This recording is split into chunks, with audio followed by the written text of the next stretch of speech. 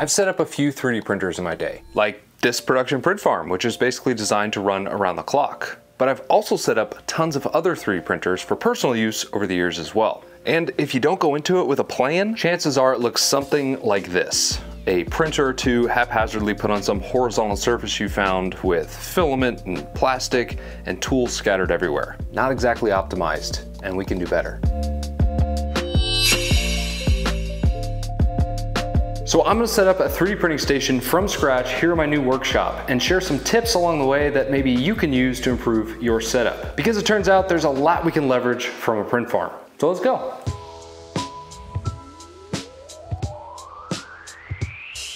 The first thing any 3D printing setup should have is storage, and as much as possible. So I decided to press the easy button and pick up some cabinets to fit the space, since I'm lucky enough to have 12 feet at my disposal, and I really don't want to have to build them. Of course, you don't necessarily need to go out and buy cabinets for a 3D printing setup. You could just use an old desk, maybe park a rolling drawer cabinet underneath, or just go for some simple shelves. But either way, having a place to put all of the things that come with the hobby or business of 3D printing will make life easier. And when we make things easy to use, we're more likely to use them.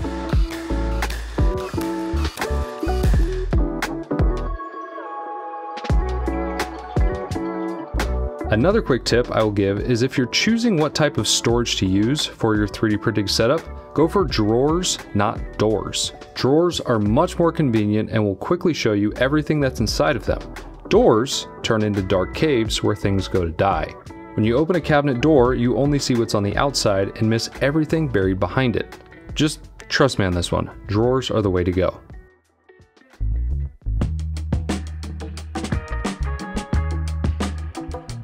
The next obvious requirement for any 3D printing setup is a solid surface to put your machines. Just about anything will do as long as it's sturdy. You should avoid putting your 3D printers on wobbly or bouncy surfaces because the resonance of the machines running on them can cause print issues.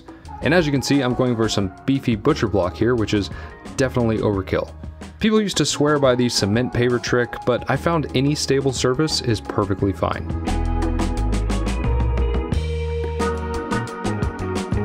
But really, for tip number 2, we want to make sure that you have free surface available too.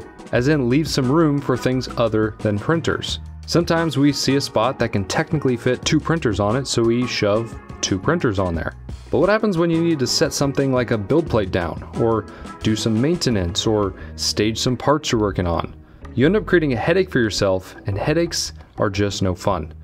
So plan ahead and reserve a spot, ideally very close to the 3D printers that you can use for extracurricular activities we all do as a result of 3D printing. The real trick then becomes, can you actually keep it clear? Given how much room I have in this space, I'm going to have tons of unused real estate, but it's also a good idea to have a bit of extra room for future expansion too. When that new cool printer comes out that you've been waiting for, it'd be nice to have a spot for it.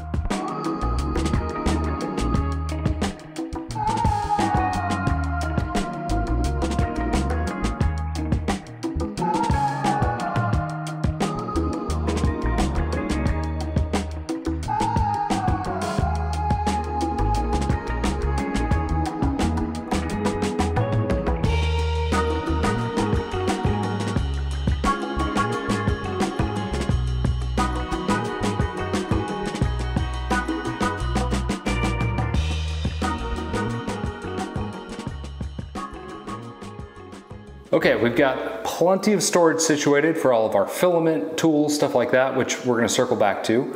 And we've got a solid foundation to not only place our printers on, but also to generally work from. But you're probably wondering what those things are. Now, maybe you figured it out. If you have, let me know in the comments. But for tip number 3, we are gonna wanna get rear access to our 3D printers, and that's what these are for.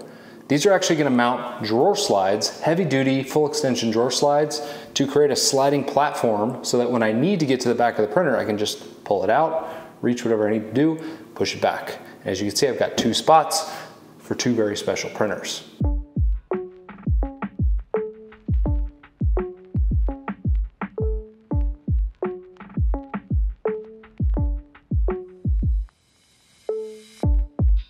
I think I know what you're thinking.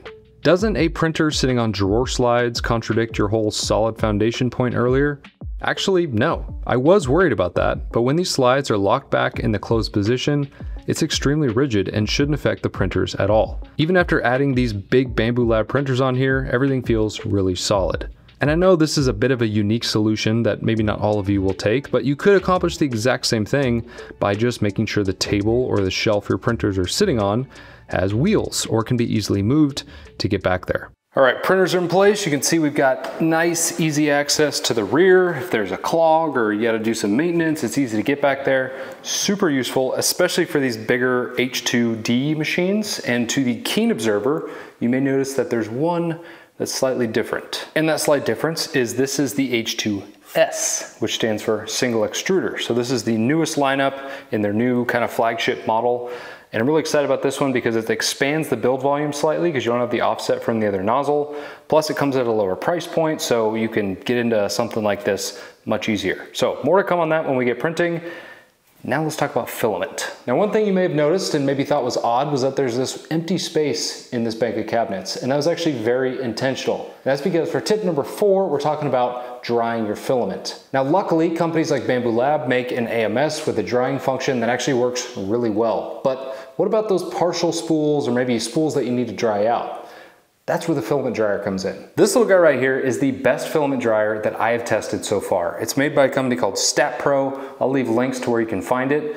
But this thing gets below 10% relative humidity, which is crazy to think about. One mistake I see a lot of people making is they buy the electronics or camera equipment dryers that you can find on Amazon. The problem with those is they only get down to about 30 to 40% relative humidity, which is better than nothing, but it's not quite dry enough to make a difference. This thing, getting below 10%, is amazing. And this company also has a couple different sizes. I may end up getting a bigger one at some point, but this thing is gonna go right in there.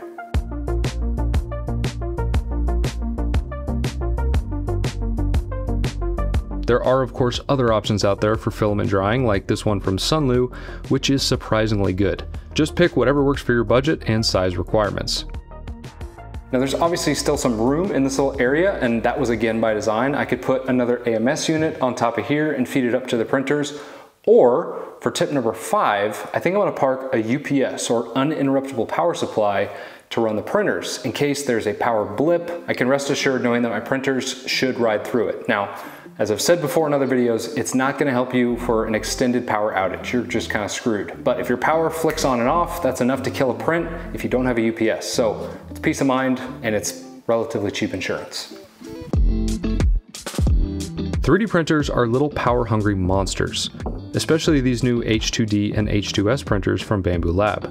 So anytime you're setting up a 3D printer, you should be aware of not only keeping the power on, like by using a UPS, but how much power you're going to potentially use. Most consumer 3D printers in the US will pull an average of around 300 watts during use. But the biggest power draw is almost always at the beginning of a print when everything is warming up. So if you want to avoid tripping breakers, you should consider staggering the start of multiple printers set up on a single circuit.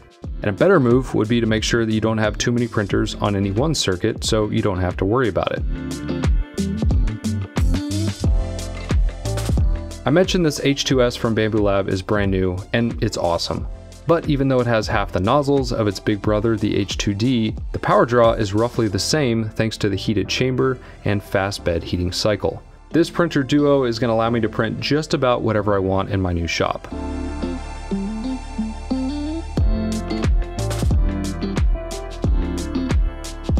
But before we let these things loose, we need to address nature. Look, it's a fact of life that everything poops, even 3D printers. Okay, technically not all 3D printers do this, but it's a feature becoming more and more common, and if we just ignore it, it turns into a mess. So a well thought out 3D printing setup takes this into account. At my print farm, I simply let all the filament purges fall on the floor and we sweep them up once a week. It works for us since it's a production environment, but if your printer is in your home, you might want to be a little bit more proactive. So I specifically chose to keep those printers pushed towards the front of the countertop so that I can fit a custom poop chute catcher thing back here that neatly catches all the pieces, and when it gets full, I can just empty it. Which leads me to tip number 7. And that is to have a trash can right next to your 3D printers. This is an absolute must in my opinion because we're constantly removing little bits of plastic from print failures, supports, and purges. And if there's no place to put it, it just kind of piles up everywhere, which is no bueno. So I decided to build my trash can into my cabinets with this cool little pull-out here. But you don't need to do that. You could just put a small trash can somewhere, and that's a perfectly reasonable solution. Remember, a clean space is a productive space, which is a perfect transition into tip number 8. We all know that using 3D printers requires the use of some tools. Most commonly some kind of scraper, flush trim cutters, a box cutter, a variety of hex keys, and maybe a screwdriver. And since we just talked about the importance of having a clean space, you know I'm not just going to throw them on top of the counter, right?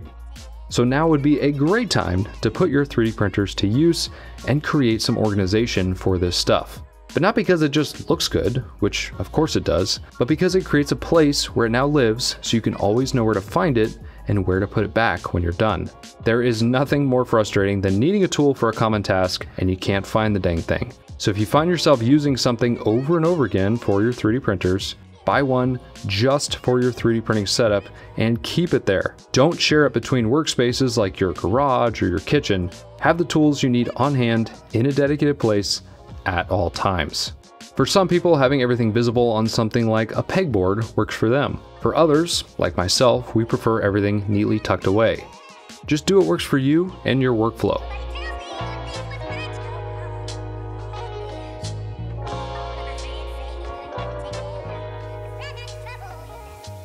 Finally, for tip number 9, it's a good idea to at least consider the air quality around your 3D printers. Chances are these things are in your house, and it would be nice to know if they're emitting anything harmful. So what you can do is pick up one of these air quality monitors to actually measure the air quality around your machines. They're pretty cheap and it will give you constant peace of mind about the air in your printing room. If you're printing mild materials like PLA and PETG, you'll see that there really isn't much to worry about. But if you start using ABS or ASA, things like that, you can actually see the VOC and particle count change. If that's the case, then you may want to invest in a small air filter or purifier in addition to this meter. It'll go a long way in cleaning up the air, and it's cheap insurance in my opinion.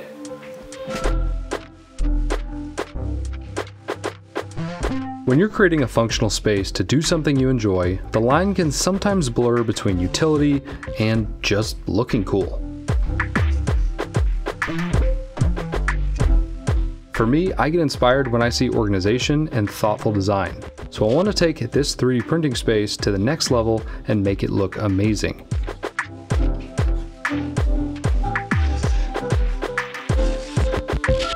There are so many things to tweak and iterate on over time too. In fact, I look at any workspace as a work in progress. What I think is the right thing today may change down the road, so we've always got to be open to change.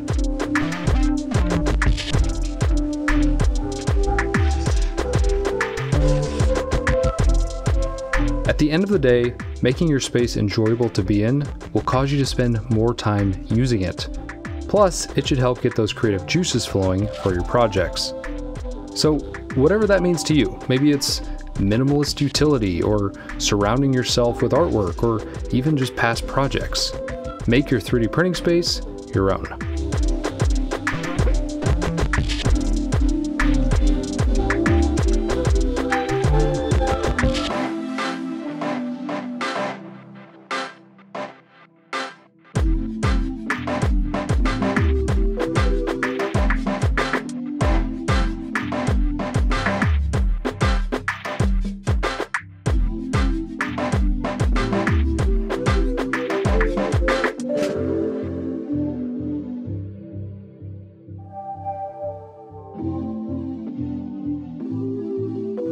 Look, there's a lot more you can do to improve your 3D printing setup, but if you just follow those 9 tips, you'll find yourself enjoying this hobby even more. You can find links down in the description for any product I used, including the awesome new H2S from Bamboo Lab. Happy printing out there.